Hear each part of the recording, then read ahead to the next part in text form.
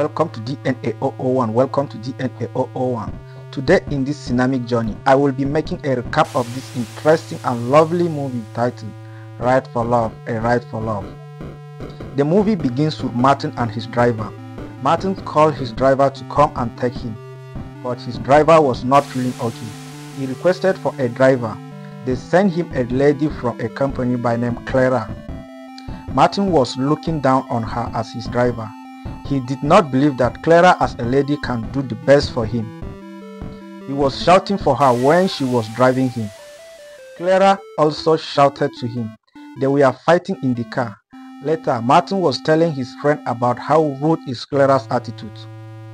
When Clara arrived to her house, she realized that her daughter has not yet eaten. She was disturbed. Martin later ordered them from the company to fire Clara from her job, and they did. Clara was angry about that. She went to his house and spoke her mind to him about what he did to her. Martin was afraid of Clara. He later called the company to bring her back, but the company said there is no way for her again. Martin was angry because he had so many dreams about Clara, thinking she will attack him. He later found her address and went to her place. He sent his driver to call her, but Clara refused to come outside. Martin was angry about her. They went back home. Clara told her friend to find her a job. Martin later went there again, but they could not meet Clara in the house. He realized that her daughter is not fine. He quietly carried her and rushed her to the hospital.